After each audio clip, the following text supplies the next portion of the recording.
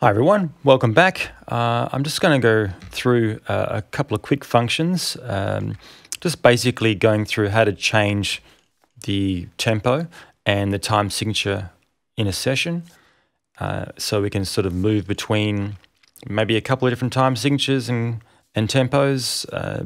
You may want to sort of speed up a song in a certain section. There's lots of different ways to do it, and there's lots of levels on how I can show you to do that. But today, I'm just going to do a simple sort of change from this tempo to the next and time signatures accordingly. So let's just dive in here and have a look at this loop. Thankfully, this loop has got a title. So in that title, it's telling me that it's in 6/8 and the BPM is 73.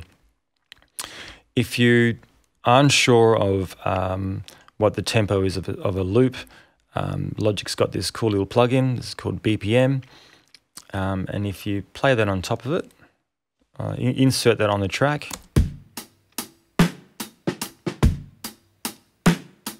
and that's basically told us that it's 73 beats a minute. So that's very handy. Of course, if something isn't recorded to click track or in time, then that will shift, and it won't sort of give you one number. It won't give you a static number anyway. It will give you lots of different numbers. In this instance, we're fortunate to know that it's now 73. So as you can see, it's not quite lining up to my bar range here. And my session is also in 4/4, which is typically how I would run things anyway. In my template, I start at 4/4. So the whole reason why I'm putting this video together as well is because I worked on a couple of songs recently with an artist, and the session that they provided me was, well, the song was in 6/8, had this kind of waltz, this kind of 1 2 3 1 2 3 feel to it, but the session and all the vocals and everything were in 4/4. So it just made it easy for me when I was working with the session to change the time signature, and it allowed me to sort of sequence things, so when the chorus dropped, it was on the start of a bar, that kind of thing. And I'll show you why that's important. So as you can see, it's in 4/4. I'm going to change the tempo to 73, which is the native tempo of that loop. As you can see now, it's definitely working within that range. But the problem is it's not really... I'll just hit play and I'll count it. I'll show you what I mean. 1 2 3 1 2 3 1 2 3 1 2 3. So as you can see there, the start of some of those beats are happening in the middle of a bar. They're not happening sort of on the start of a bar.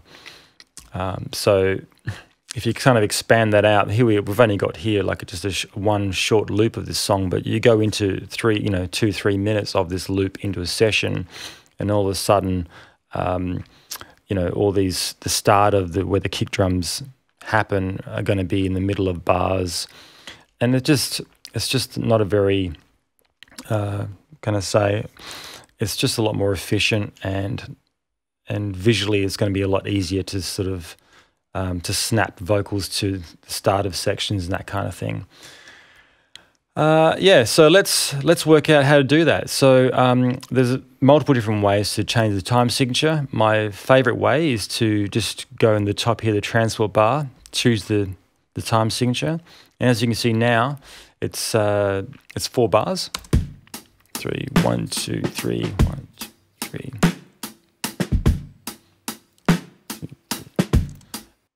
And that's basically now working in that tempo. We've got 4 bars of the loop, it's in 6/8, and the kick drums are happening at the start of those bars. So there's basically 6 counts per bar because we're in 6/8, and it's lining up beautifully.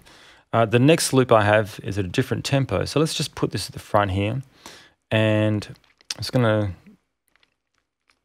change the loop region. And actually just quickly, another way to sort of look at this is to go through to global tracks, and it gives you all this information.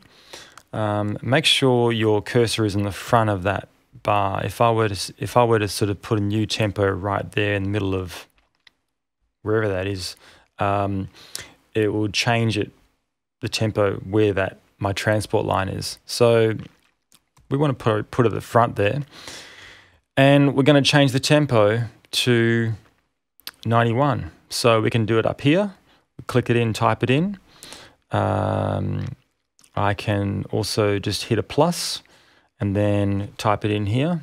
This is a really handy way if you're working with loops that have decimal places, or you want to speed something up by half a beat a minute, or if you like, you can go to 4 decimal places.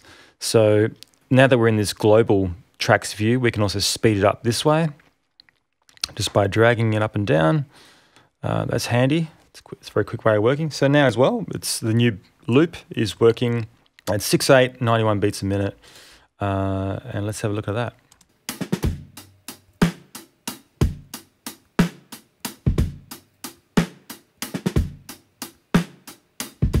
As you can see, that basically cycles really well through the whole loop. It's quite a long loop.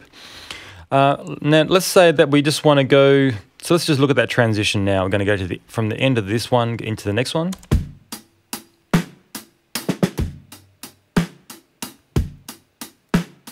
Okay, now let's say that we just, at the end of that bar, end of this loop, we want it to go back to the first one. So we can basically just copy that over here. Of course, it's not going to work at 91. It's still playing.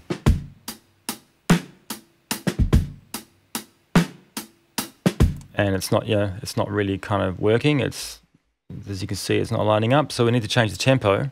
Again, go to the top. We can hit plus and go 73.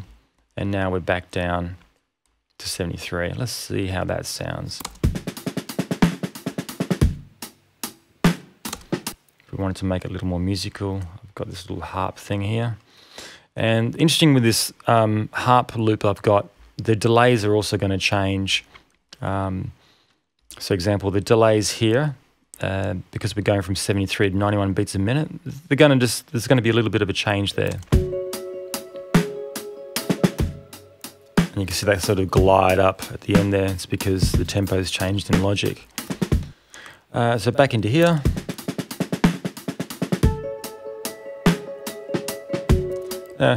That might not be your cup of tea, but I'm just putting some random things together here today.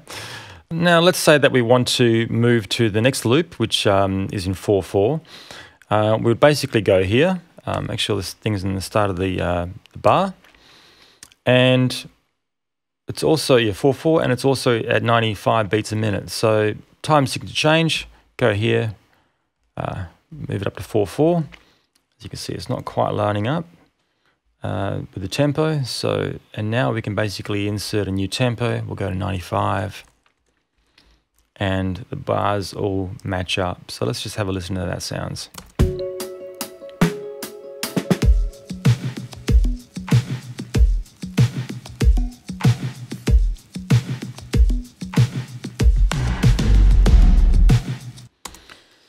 So there you go, guys. That's how I'm doing tempo changes and time signature changes. I hope that's been helpful for you. If you have any questions, drop me a line, subscribe to the channel, and learn more cool things in Logic, and have fun making music. Cheers.